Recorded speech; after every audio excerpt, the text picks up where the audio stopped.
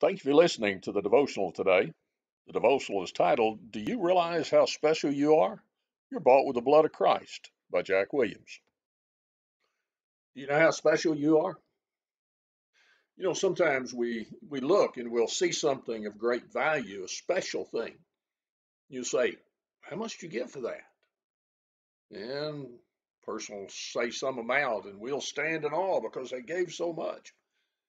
But whenever you think about us as the church, you realize again in Ephesians, the fifth chapter, in verse 24, it says, Therefore, as the church is subject unto Christ, let wives be unto their husbands in all things.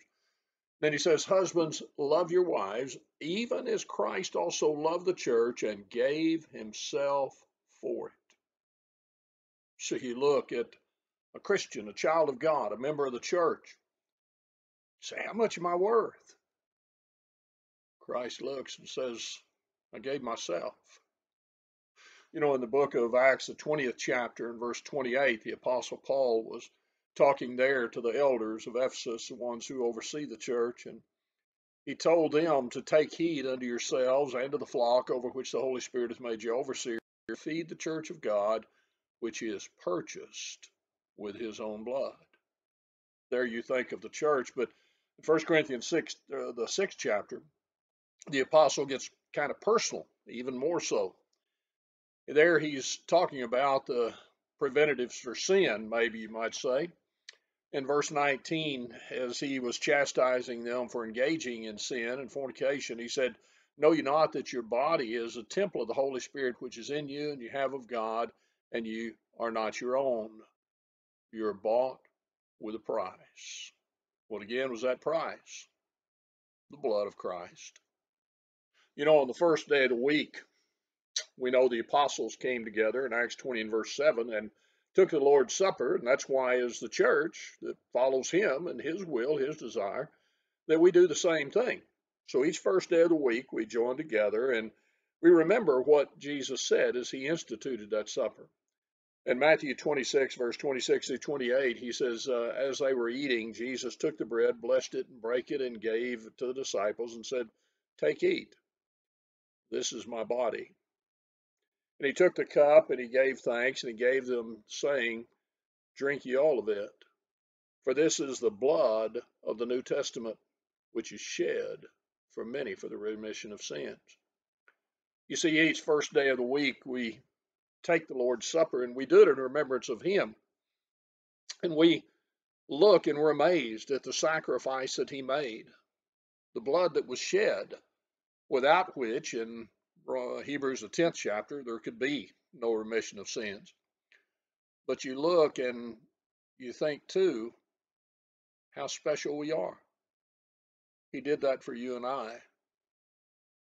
The story is told of the disease that was just going and ravaging the nations. And they were looking and looking for a cure. And finally, they found that there was something in the blood that this one child had. So they went to the parents and they said, We need to get blood from your son to make this vaccine that can cure the world. The man looked at his wife and he said, Well, okay. Well, they came, got everything ready, and they came to get the boy. And the boy looked at the daddy, and the daddy said, Well, when will he be back? And the people looked at him and said, I'm sorry, sir, you misunderstood. It's going to take all of his blood. The parents were aghast. The child looked, and he said, Is there any other way? And then they all looked at each other, and they realized there was no other way. That child went, gave his life, his blood, to save those people. Well, Jesus gave his blood. He went willingly. No man took his life from him. He gave it of himself.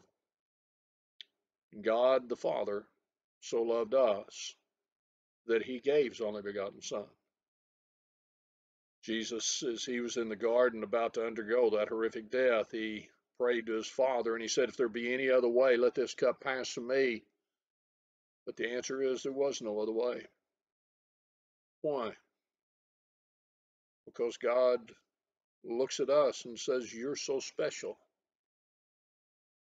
Jesus' blood was given to purchase you, to purchase the church. Again, I remind you, everybody looks and sometimes they say, oh, that's great. Jesus paid it all. And Jesus did pay it all. But are we willing to come to him?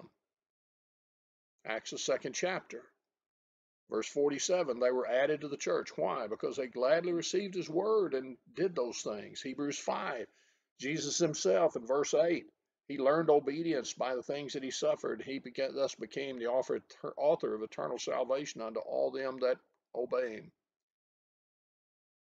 God's love in showing us how precious we are, the shedding of that blood, is just unimaginable. How can anybody look and say, well, that's good, but I'm not going to obey you? But when you do obey him, you become so amazingly special because you're bought with a price.